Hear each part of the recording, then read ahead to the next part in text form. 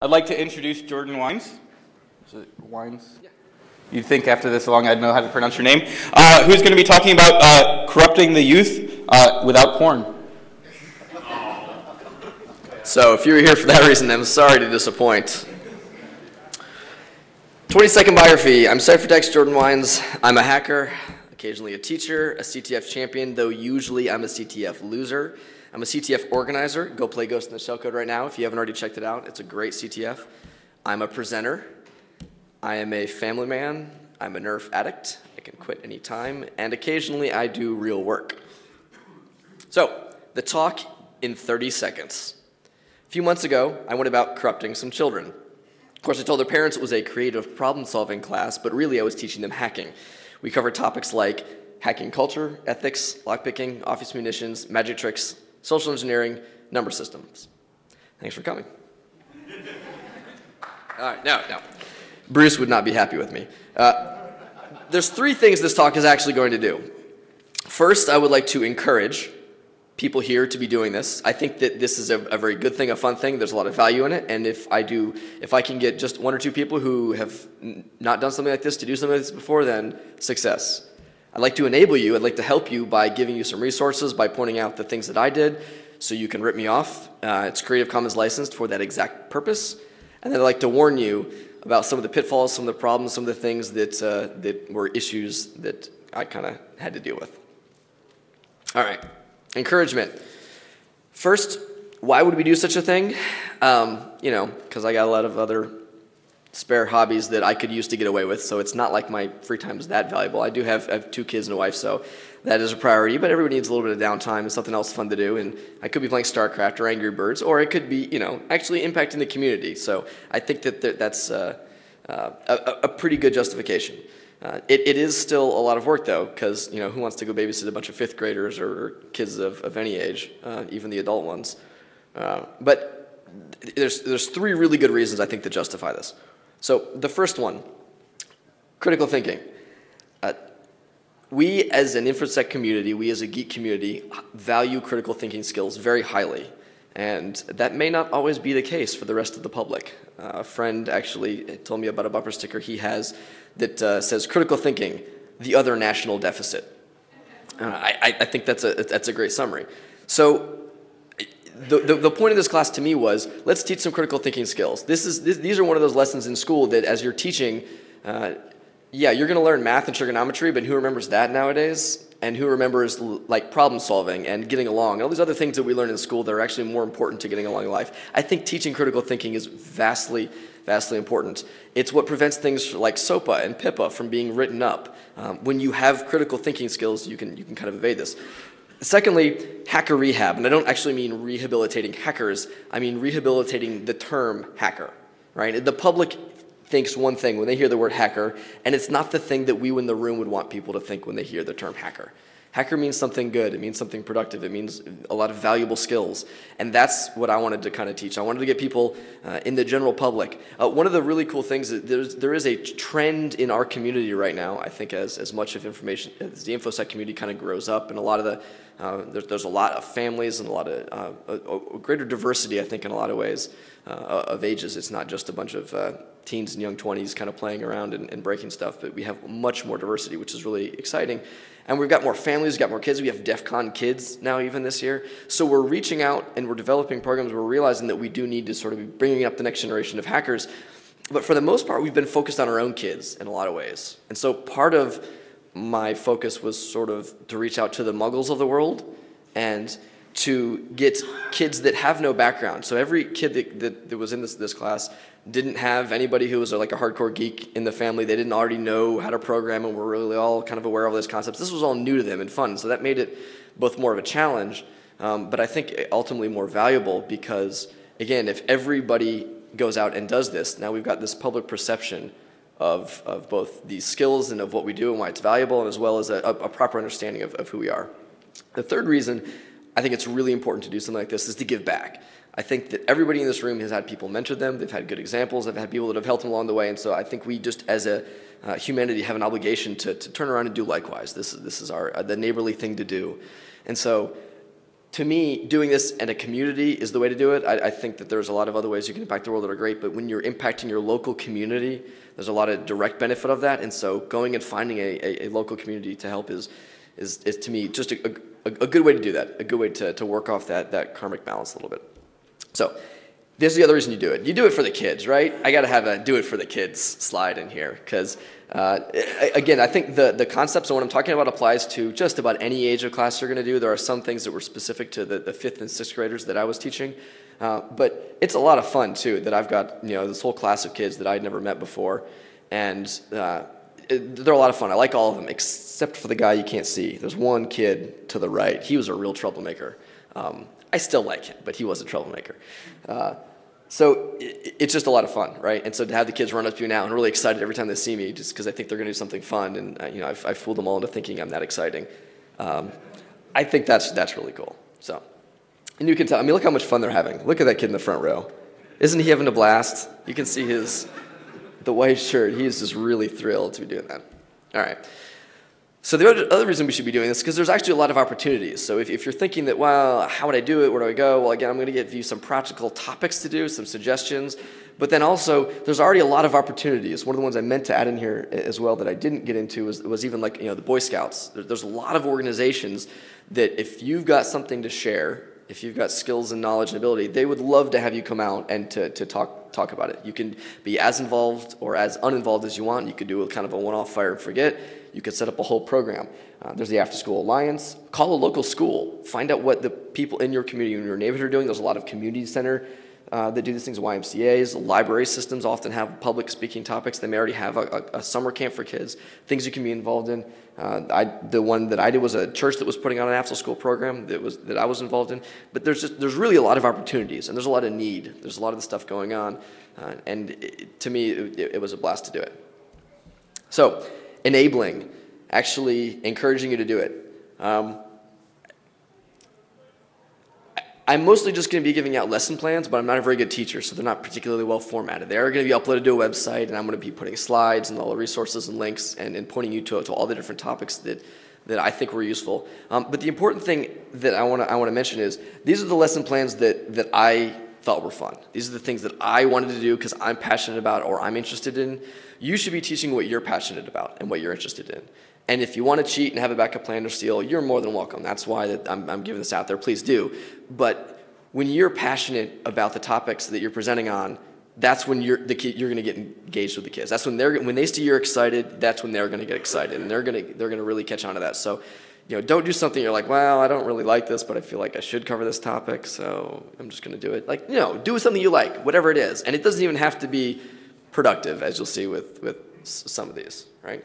So the first lesson, week 1, was actually a lot of fun. It was kind of more high level. It was less hands-on, but I think it was really important to the overall tone of the class.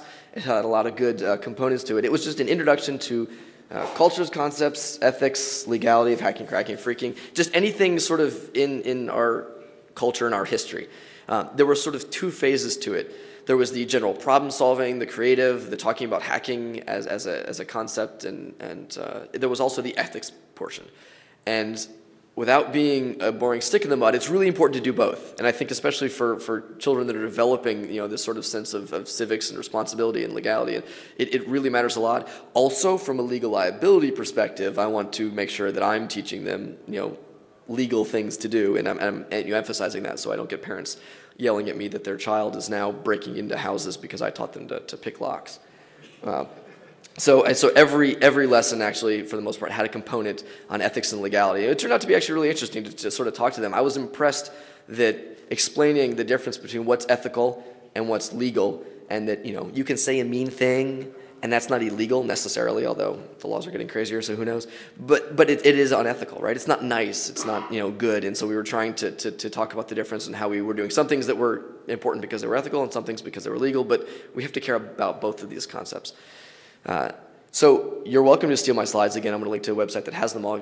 Please feel free to do them. But make sure that they're your own too. Put your own stories in it. The things, what is it that makes you a hacker, that makes you interested in these topics, right? Personal stories always win. So do that as much as possible. There's the MIT Hacks Gallery, which, showing the pranks and hacks is always a great thing because who doesn't love that?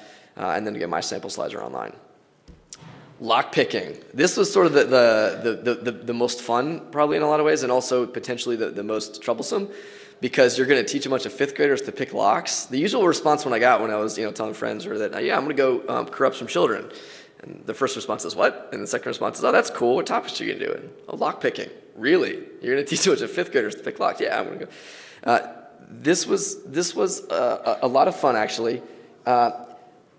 This one can be a lot of work to set up. Fortunately, I have a really good friend, and he's here, thankfully, Jay, helped me teach this one, and by help me, I mean had all the materials and did all the diagrams and did all the real work. So getting friends that you can cheat from is absolutely allowed in this kind of environment. And so we were really lucky in that he at his office has set up a sort of lock-picking village, and he actually has just, I don't know, way too many locks. And is your wife in the room? She's not. Okay, good, then, because she probably should know about all of the locks that he's gone on eBay. He trolls for old locks and pins and picks, and so he had a lot of locks, a lot of picks. We got a couple other friends to kind of donate their pick sets that they had to make sure we had enough for everybody. A good tidbit here is, because I'm going to talk about the materials and the budget for all of these, because some of them can get kind of expensive. It depends on how much you want to do kind of week to week. But in this case, we made some, or he did all the hard work, made some tension wrenches from wiper blade shims, so you can take the metal out of a wiper blade, chop it up, bend it, and poof, you got a tension wrench for lockpicking, which is awesome. Also, it was fun to practice with just a paper clip and a tension wrench too. It was something that we hadn't done before that point. So the materials you can get out there, that can save a lot on cost, right? You can do this kind of stuff. And the other key thing was I think about this lesson onward, I tried to, where possible, give something to students they could take home. So in this case, we had extra. I didn't want to give them picks, but extra tension wrenches. One, were cheap, because go to any advanced auto parts store, by the way, that does the free wiper blade replacement, and in their trash can every day are dozens of wiper blades, and so you can get as many tension wrenches as you want for free, assuming you're willing to get your hands a little dirty. So I gave them out the tension wrenches, and then I told them, yeah, with a paper clip in this, you could pick a lock, but I'm not going to be the one. I'm not going to give you a pick. Your parents might really not like me for that, but a tension wrench will do for that. And again, this is another one, starting out with the ethics and the laws of your state. You may not be able to do this talk, depending on your state. So be very careful and check the laws of your state. I think Virginia, for example, possession is legal unless you have possession with intent, but also possession equals intent, which is a legal quirk I don't understand. Anyways. Be careful with the laws of your state. Diagrams were useful. So Jay had some really good diagrams. He practiced and he'd done it up. But you really, or a clear cutaway, if you've got any of the cutaway locks, or a clear acrylic lock. This is really good, because the whole point of this lesson is to really get them thinking about, why do things work the way they work, right? Like, don't just take things for granted. My laptop's sliding. Nice. Don't take these for granted. Understand how they work and understand the failure modes, right? This is the mindset we're trying to teach. This is why it's a hacking class, right? And so this is a perfect topic to do it in. There's a lot of really good resources. So Skylar Town has an amazing set of not only presentations he's done at conferences with slides, and he's got really good visuals and diagrams, and he's a real honest to goodness graphic designer too. And so you can see it shows in his animations. If anybody's seen his talks, they're amazing. If not, crib off his stuff. It's excellent. He's got YouTube videos. Tool obviously is here. And you can go buy some of the kind of training tools, the training locks, and you can get that from them. Souther.com is just a website that has a bunch of the stuff as well. Oh, I forgot to mention earlier, I'm kind of ADD. So if you have questions, you can interrupt me. I'm okay with that. I don't mind. You don't have to say them all to the end. I reserve the right to ignore you if I don't want to answer it. But yeah, so feel free to ask. Office supply warfare. Some things are easier to justify on the productivity and actual benefit to students, and some things are harder. This is on the harder end of the spectrum, right? We were building, rubber band shooters, paperclip guns, anything that we could to destroy things and to cause things to be shot. The materials for this are really cheap, right? So you're getting balloons for targets, you're getting paper clips, rubber bands, but if you want to do a lot of different designs, if you want to have a lot of different materials and you have a lot of kids, it can actually kind of add up. So you just have to figure out, again, whatever was within your budget. There's 2 books down there that I'm quite sure no one can read because of the poor layout choice on my part. That's Mini Weapons of Mass Destruction 1 and Mini Weapons of Mass Destruction 2, because they just couldn't fit it in one book. That is really, really good. Cheat off that. They have great designs. Of course, you've probably got your own, right? Who's taken apart one of those like spring-loaded clicky pens and turned it into a gun? Excellent. Those are awesome. That's kind of what inspired me. Like one of my favorite, things to make as a kid. And so really this course was an excuse for me to, one, practice for my kids that are 2 and 4 so that when they get a little bit older, I'm already ready for the kind of things. And two, to, all the things that I as a kid like to do and want to be able to do more of, lockpicking, I would have loved to do that. I'm corrupting the youth. That's only slightly tongue-in-cheek. So building this was a lot of fun. I gave them the materials, gave them the directions, and then we just went crazy, shooting stuff. Making targets. This is, if you really want to engage the kids and get them interested, make targets. My rule was it couldn't be a person who you knew or was a real person. But stick figures, unicorns. Someone made a unicorn target. I'm like, really? Okay. They had a unicorn on their balloon. Their goal was to pop the unicorn. That was fine. But that makes it a lot more fun to them. So after they design the targets and make the guns, then they get to destroy them. Magic tricks. That spectrum of practicality, least useful, but a lot of fun. Again, I like this. I like magic tricks. As a kid, I always wanted to do that. So I did a lot of that. Coin tricks, card tricks, rope. Again, this is a great example of easy giveaway items. I could buy a big spool of rope for $10, $20, cut it up into a bunch of pieces, and they've all got rope to do rope tricks now. And they can actually, it wasn't even that expensive. It was like $8, I think, from Walmart or something.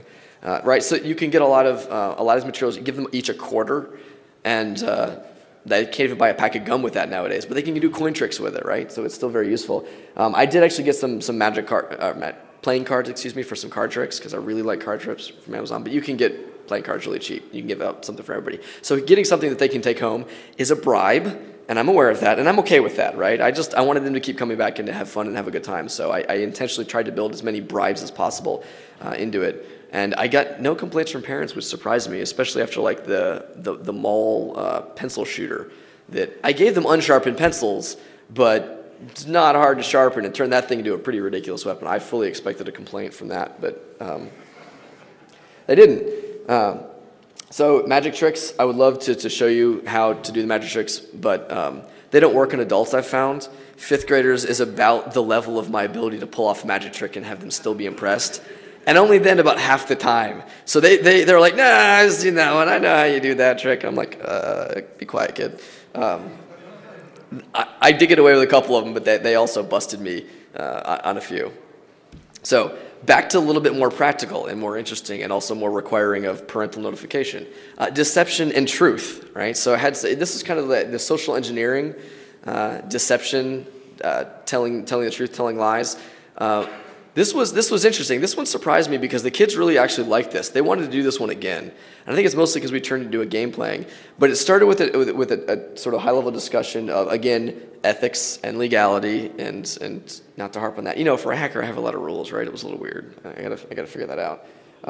But I talked about a little bit of the psychology of it to the level of my understanding, right? Like I didn't get a whole degree in psychology and kind of study this stuff, and there's probably better resources on this. But so if you do a lot of penetration testing stuff and have a lot on social engineering, human interaction stuff, neuro-linguistic programming or whatever, that stuff, and you're really interested, help me make a better one of this. I'd love to put it up on the website and have a better version. I mostly just talked about lying and why, one, you shouldn't do it and you shouldn't need to do it, because I do actually believe that honesty is the best policy and you really can go that way. So it was easy for me to tell the kids that because I believe it, or I'm a really good liar. I'm not. And then we played a game, because you have to play games with the kids, and that's what keeps it fun. Competitions. Oh, I didn't even mention this actually. So the office shooting one, right? I actually made it do a competition, and the person who had the most accurate weapon, or the first person to pop the balloon, or whatever it was, like each week got a little prize, like a candy bar. Again, bribes. Or whatever it was, something simple that kind of incentivized it. It's fun, it's games. The reason I do capture the flag competitions is because they're awesome and they're fun and they're really good motivation to learn. And when you put like good incentivization and goals, it just makes learning. I mean, I don't need to tell you guys this. You all know this. We all work better when we have that kind of motivation. And so putting some incentive kind of helps in that. So in this case, the game playing was a part of it. Who's played the game Mafia? Not that many folks. Good. I get to introduce you all to the concept of Mafia. So real quick, and there's about 100 variants. You know how you go to Wikipedia and you're like, oh, I just want to look up this, and then you spend like half an hour later, you're like dazed, like, wow, I know a lot more than I ever intended about children's games. Mafia, it's not even a children's game, it's more of a party game. It's an interesting kind of game theoretic approach where there's Mafia members and there's townspeople. The simplest version of the game. And the Mafia member, the Mafia is trying to kill everyone in the town. because that's what the mafia does, right? And the townspeople, I thought they were more parasitic, but this is that version of the game.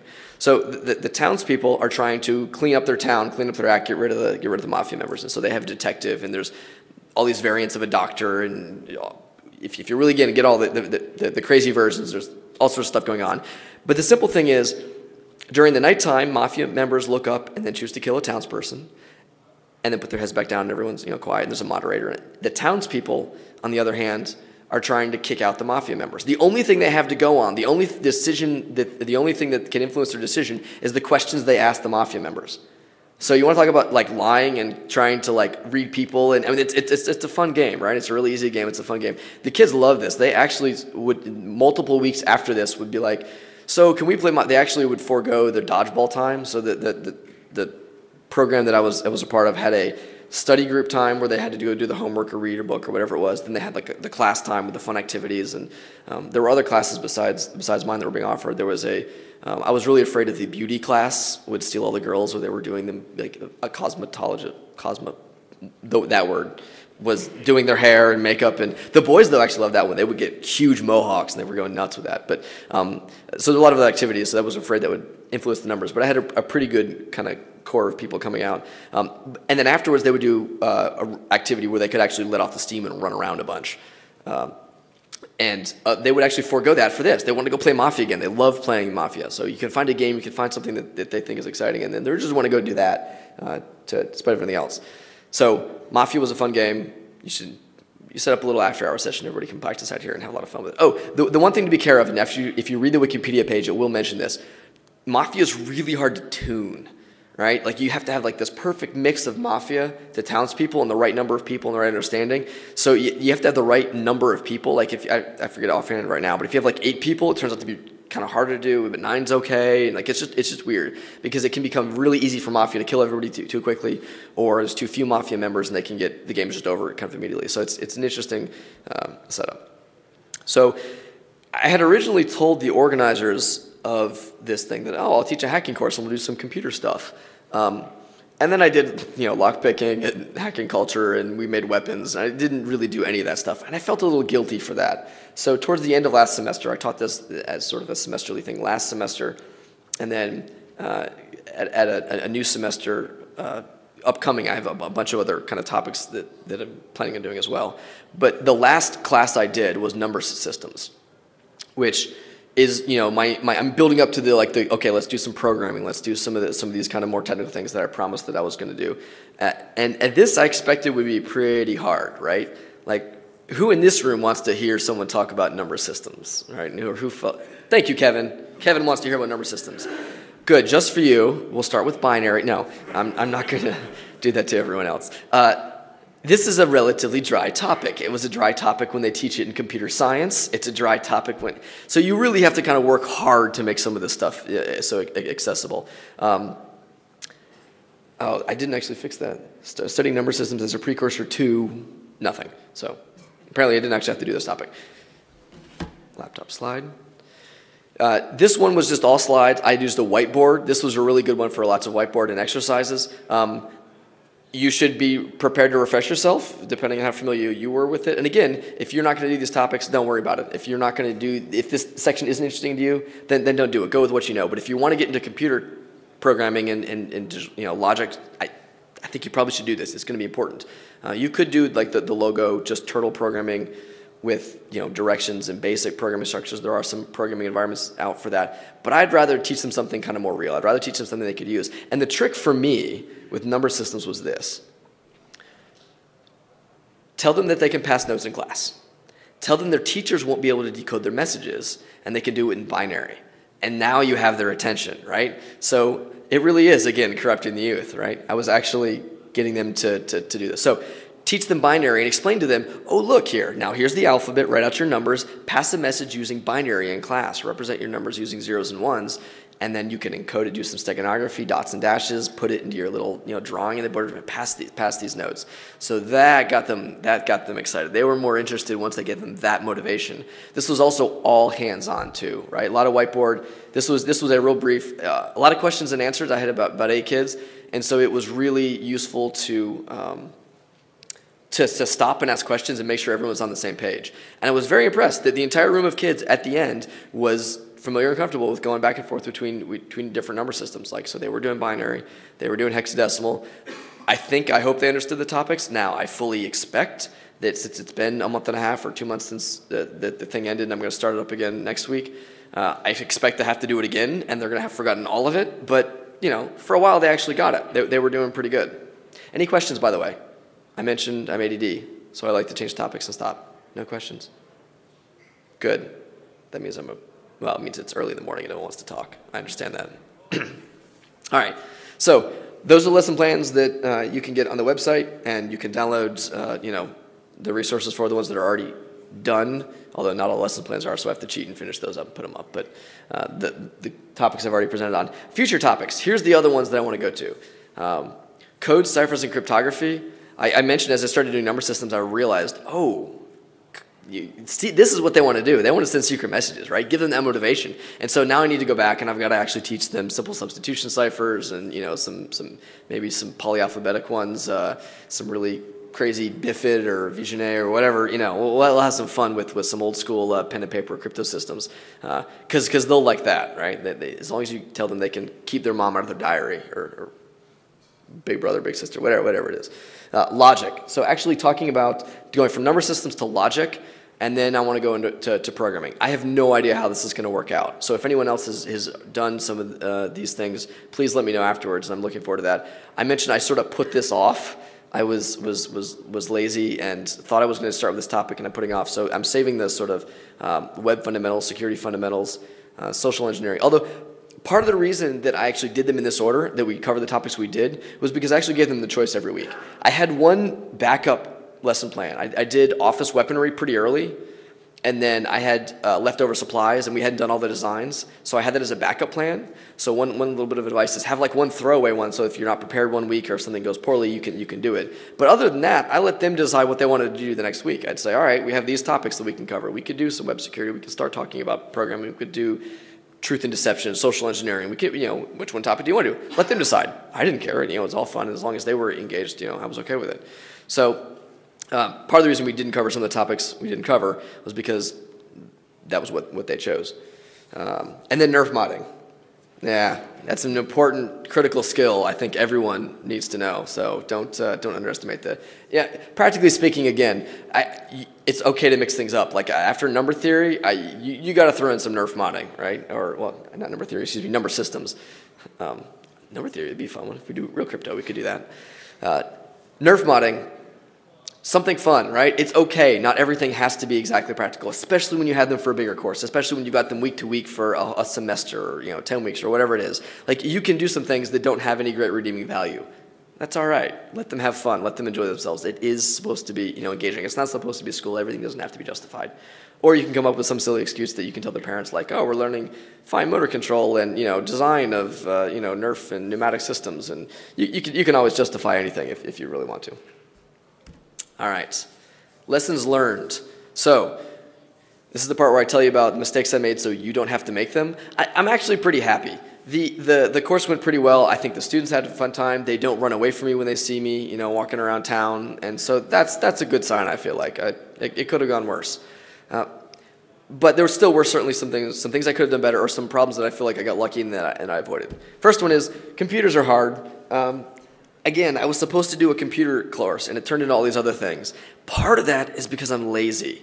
And good hackers are lazy, right? But I'm lazy because I didn't want to actually have to do a bunch of work setting up computers. It turns out that when I looked at the logistics of getting a dozen computers, installing them with Ubuntu, getting the lesson plan set up and the sample exercises, and making sure that, yeah, that's a lot of work. Instead, I'm going to go buy some rubber bands and we'll make some guns. That said, I am going to have to, the problem is I ran out of all the easy ones, and now the next semester I'm moving into, we're going to be getting into the programming, so I'm going to have to continue to do that. The good news is, again, there are a lot of resources out there. You can put edu Ubuntu. There's some kid-friendly programming environments that you can use. So the resources are out there that kind of help it. Or, again, get friends, get other people to kind of help you with it. Get somebody else that can do it. I did actually mention hackerspaces earlier as one of the ways to get involved in organizationally things to do. That's a great way to do it too, because, for example, a local high school in my area is doing the first robotics competition, which I don't know if you're familiar with. A lot of high schools, it's a great, a great thing to get students interested in programming and mechanical engineering and electrical engineering, and also they get to build robots, so who wouldn't love to do that? And I had a number of friends that were interested, but they're all like, I don't have enough time. I couldn't enter this team because a friend came to me and said, my son's doing this. You're a geek. You know geeks. Do any of them want to help, kind of mentor a team? And I thought, I know a ton of guys that love to do this. And when I asked them, they're all like, I don't have any time. I said, I understand that. But 4 of you said you had a little bit of time. What if you each do like a rotation schedule, right? So if you've got a hackerspace, if you've got a local 2600 group, if you've got a local, city sec meetup, whatever it is, band together with other people and then timeshare.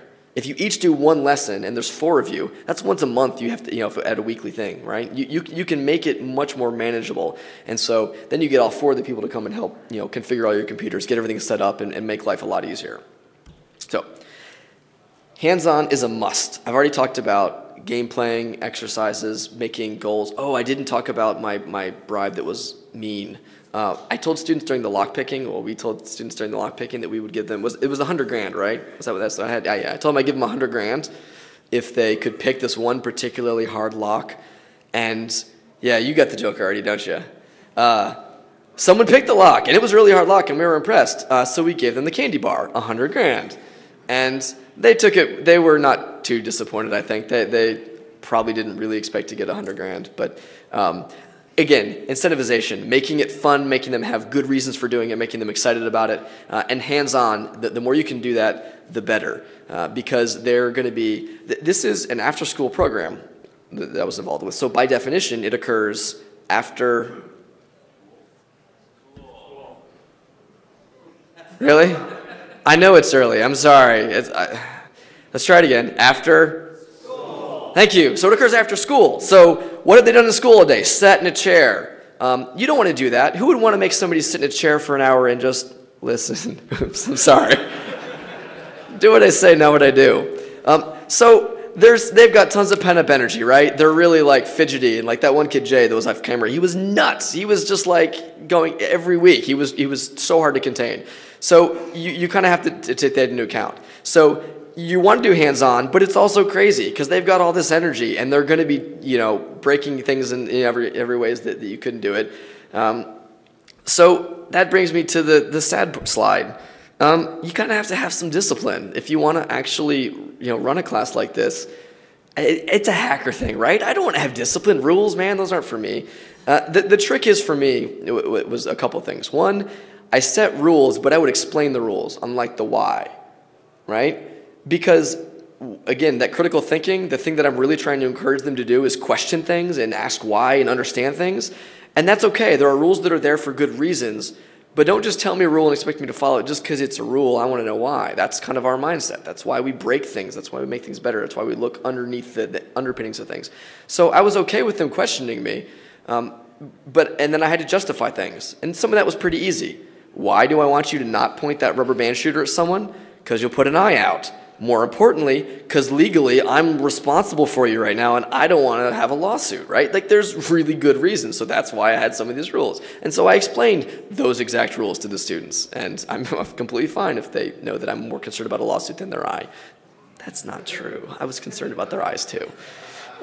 So I would explain the rules. I set the rules, but then I would explain the rules. And then I would carry out discipline. And so I'm a parent now, and so if you're a parent, this will not be new to you. If you're not, maybe this will be surprising, but kids will tend to obey if you set boundaries, you're clear on the boundaries, they're reasonable boundaries, and then you enforce it when they violate those boundaries. Like, it's a simple formula. It doesn't always work. You can look at my kids. My kids aren't old enough yet to really, but for now it's mostly working. So I had to kick a kid out of the class. So this kid that was too energetic, I actually had to ask him to leave the class a couple times, or he would have to sit out in certain activities. He would do something. I said, if you point a rubber band shooter, a BB gun shooter at someone else in this class, you're done with this exercise. And I meant it because I didn't want a lawsuit, right? So I had to enforce that, and no one else pointed a weapon at somebody else. And it's funny how they will actually remember when you make the consequences like that. So if you have another way of doing this, if you can productively run a class so they can have fun and do these things and get stuff done without discipline, let me know, because I would love to not have any rules. But I haven't figured out a way yet. So you really have to kind of balance that. Related to that, when I kicked the kid out of the class, I didn't just like make him go in the hallway. I actually had there was a proctor, so the group that I was doing it with had 2 people in every class, which was really nice. So even for like 8 kids, there were 2 of us, and they were just sort of like the room mom, whatever. They would just kind of sit there to the side, and they would help with exercises. The room mom was, I think Jay was actually going to point this out, was the one that picked was it the 6-pin with safety pins, or was it 5? It was a 5-pin ace hammer lock with 2 spool pins in it, which is fairly hard to do. It was a difficult lock to pick that you and a couple other people had not at the time picked, I believe. No, but that next morning, like after that, I picked it. Yeah. When that soccer mom picked that lock, and you're like, I can't pick this lock. I haven't picked it yet. Like, remember I said motivation and incentivization? Yeah. He had motivation to pick that lock, right? So I think she was the first one to win the $100,000. Yeah. She's also the same person who told the kids how to break into houses. So we started that class with, don't pick locks if you want to break in it, because it's dumb. There's much better ways of doing it. And she was like, yeah, check a window or like break a window. We're like, she said it, we didn't. Yeah, well, so and that actually is one of the points for the lock picking. Really, is again, why would you pick a lock? If you want to break into a place, there's far more effective ways of doing it. Lock picking is fun, it's exciting, you learn how things work, and it can be practical, and you can actually get into things you get into. Yeah. Did anybody tell you prior to this to have 2 adults? To always be like 2 deep, like you do with scouts and with each? So, yes, because. Yes, absolutely. Thank you. The question was, did anyone tell me beforehand to always have 2 adults in the room? So I have had some prior experience, and I'm aware that why that's a good idea. Thank you for bringing that up and reminding me. There is a later slide talking about legal responsibility, and one of the legal responsibilities in Florida is you have to have a background check. And as a part of that, the church that I was working with, they would do a background check, and then also I had to have one person who was with the kids had to have a special training class that they put on that explained what you can and cannot do. Don't touch naughty parts. I mean, right? But seriously, you need to always have 2 people around, where at all possible. Of course, practically speaking, sometimes stuff will happen, but 2 people in the room, 2 people in sight, doors open, that kind of stuff. You know what? The world we live in, it's just better to be safer. And so to protect yourself from a legal liability perspective, as well as just if there's an emergency and a kid puts his eye out, one of you is going to have to go run him to the ER. And if you got 8 kids, you're not going to throw them all into the back of your minivan or mini, because they wouldn't fit in that. Right? So just practically speaking, yeah, absolutely. As many, if you can get a couple of other adults to help, whether they're parents or other people. Is that anything else, sir?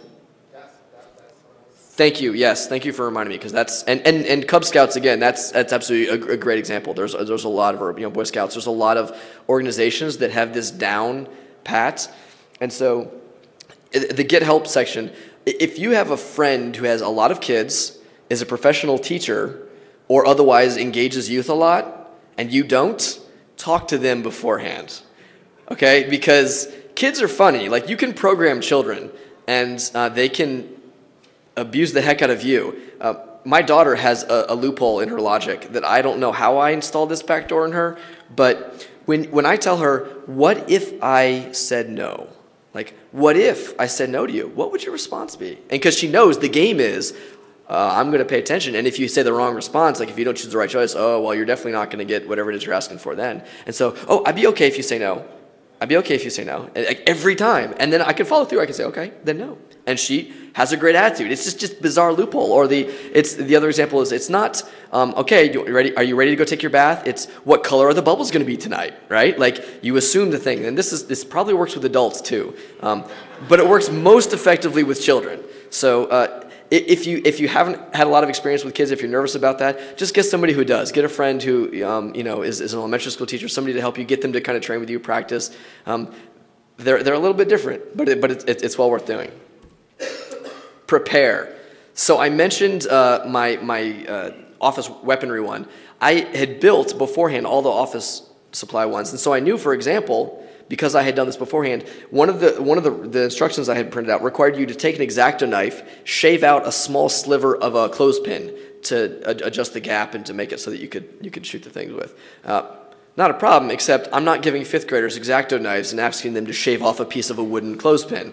So I knew this in advance. I had 2 X-Acto knives, one for myself and one for the room mom, and we were the ones that cut this, right? But if you don't prepare, you're going to get into trouble. The other problem was, for the Office Warfare 1, I didn't actually test all of the supplies. I did like 4 out of the 5 plans that I had brought and supplies I had brought for. The 5th one was a disaster. It didn't work. And I didn't know this because I hadn't actually practiced. I found out the mechanical pencils I bought were the wrong kind beforehand for one of the other ones. Like, do a dry run through, right? You will save yourself a lot of embarrassment. And, you know, you think that, whatever, it's a room of kids. Like, I was just as embarrassed if I screwed up in front of those kids as I am in front of this room because, I mean, kids have no shame, so they'll call you out on it more. If I were to screw up here, for the most of this audience, some of these guys here not so much, most of the audience would be polite, you would be forgiving, and you would let me get away with something if I screwed up a slide. Those kids, they have no filters. They will not. So it's a little nerve-wracking. So the more you prepare, the better off you are. Attendance fluctuates. This is a real practical, oh yeah, question?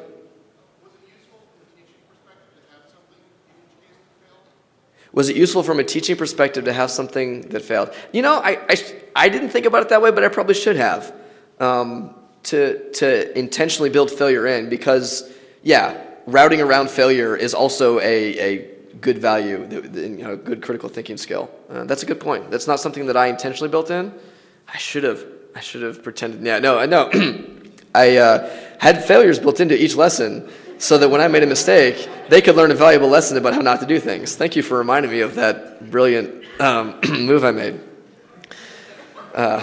No. So attendance fluctuates. Practically speaking, they're not required to be in your class probably, right? If you're doing this is an after-school program, if you're doing a scout thing, this is something that they're doing because they like it. So it's a pretty high bar, right? They have to kind of want to be there to be there every week. And there's a lot of other concerns. Their parents may not be able to drive them that week. So you're going to get different levels of attendance. Just be prepared in advance. Most of the previous topics I did, that was less of a concern. But having seen the attendance vary, I now know going into the computer ones where lessons are much more building on the previous ones, I'm going to have to figure out some way around that. I don't know a great answer. So if you have ideas, let me know what you think, because it's going to be hard when you haven't been there for number systems and you haven't been there for logic, and I'm expecting you to do some of the programming stuff. So just kind of have to figure out how to take that into account. Legal issues. So I already kind of skipped ahead a little bit to this, or mentioned it previously. Depending on the state you are in, there may be certain requirements on childcare, background check, classes, whatnot. Just be aware that this is something that you should look into. You probably won't have to worry about this because I assume most people would want to and should be working with an organization that knows how to do that stuff, right? You're the technical brains, you provide the hacking, you provide the program, whatever it is that you're going to go teach the kids that you're bringing. Partner with an organization that gives you the logistics, that may even have other people to help with the room mom. They'll help you deal with unruly children, or they'll have all this kind of stuff figured out. Freaked out parents. While not technically a legal issue, the lawsuit that comes afterwards is potentially. So this was a bigger concern for me.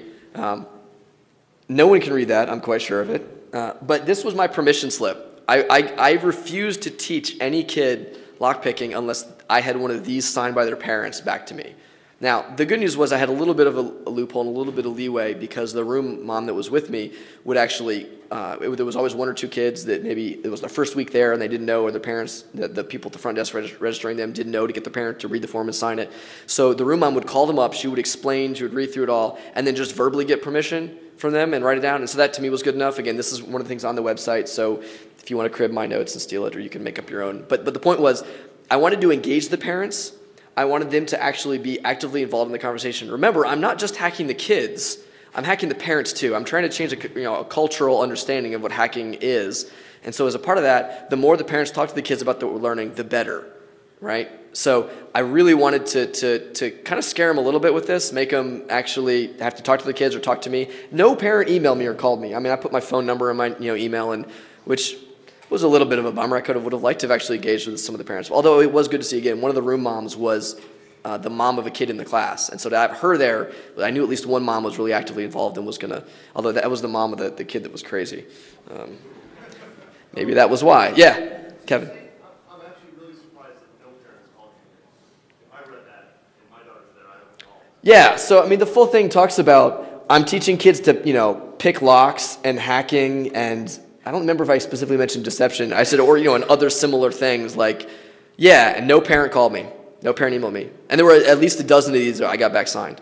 Do you know if you had any parents who read it and said no? Do I know if there were any parents that read it and said no? Every child that I gave a slip to, I got back a signed slip from. Every child that came back to the thing at all. Because there were other classes and activities, so they could come back and they could go get their hair done up by the other class, or they could do Legos, or there was the science one was cool. They had a science teacher who was, fire every week, because who doesn't want to make fire, they made the fire in your hand. And so there were other things they could do so that the kids could come back and not do my class. They had other options. And I don't know of anybody who came back but didn't participate because of a permission slip. There were ones that would choose to do those things on a week-to-week basis, depending. Although most of them did. I had a real following. It was kind of cool. I mean, there were the kids that were really disappointed when I was on travel that week and couldn't be there, which was kind of fun. But that was a good question. Yeah, so parents were surprisingly non-concerned. But I guess that's part of the problem, right? And that's part of the goal is to, yes? Are you sure the parents actually read the permission slips? Because I know a lot of kids whose parents get 15 permission slips a day and just sign them and just pay. Am I sure the parents read the permission slips? That's a great question. I have no idea. Maybe next time I require that the parents email me back. I email them and they email me back. I understand that, comma. My children will be corrupted. They will come home, hacking computers and picking locks, and you are not to blame. That's a great question. That seems very likely that parents didn't read it at all. That's a good explanation. Anybody else? So, recap. Corrupting teaching is fun. That's what you get when you finish slides at 2 a.m. Corrupting children is fun. You should do it. Also, no punctuation in that sentence. Find fun topics. Find what you care about, right? I'm giving out all the slides and ideas and references and links, and there's a lot of great stuff that's out there. Everything is on the internet, all right? Any topic you want to teach on, you can find resources on, but find the ones that you care about. Find the ones that you like. Avoid common pitfalls, permission slips, spell planning, whatever. There's some links. This whole thing is Creative Commons, the website, all that stuff. Any other questions? Yes?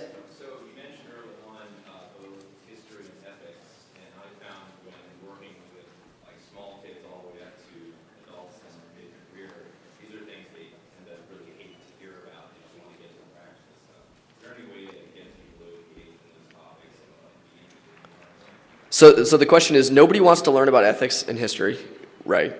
Agreed. So how do you engage them? How do you make it more exciting?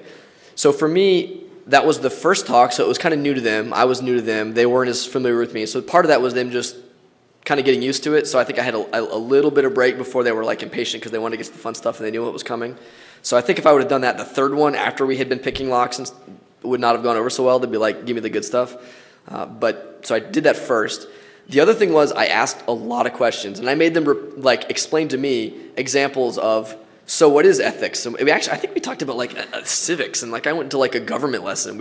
I told you I have ADD. We started talking about the 3 branches of government, and because we were talking about state laws versus national law, federal laws, and the differences between the two, and how if you break certain laws, there are different kind of reactions. So we kind of got far afield, and that's not in my slides at all. If you go and pull up the slides that I had from that week, but whatever, we had time, and we talked about it. Any question they asked, I would go and talk about it. It was remotely on topic because they had asked and they cared about it. So as much as possible, I asked them, give me an example of something that's maybe unethical but not illegal. Or give me an example of something that, aside from the fact that many would consider it ethical to follow the laws, give me an example of a law that maybe is not really an ethical concern. It's not really unethical to jaywalk, right? It's more of a practical concern in an organizational. It's not an ethics issue. So made them give me examples of each of those and try to come up with those. And I was surprised and impressed. They got it or are good at faking it because they had good answers. And then throughout the other ones, when I would ask someone to review, especially when there were new kids that hadn't been to the first one, so on lockpicking especially, or deception, I would want to review those topics, and they would parrot back to me the right answer, so they appeared to get it. And history. History is fun because, I'm up time, history is fun because it's hacking, so I think history of hacking is fun, and I talked about things that I liked about and cared about. So again, talk to what you know. And that's it. Thank you. Sorry. Sorry, man. No, that's good. I have some announcements. So some quick announcements.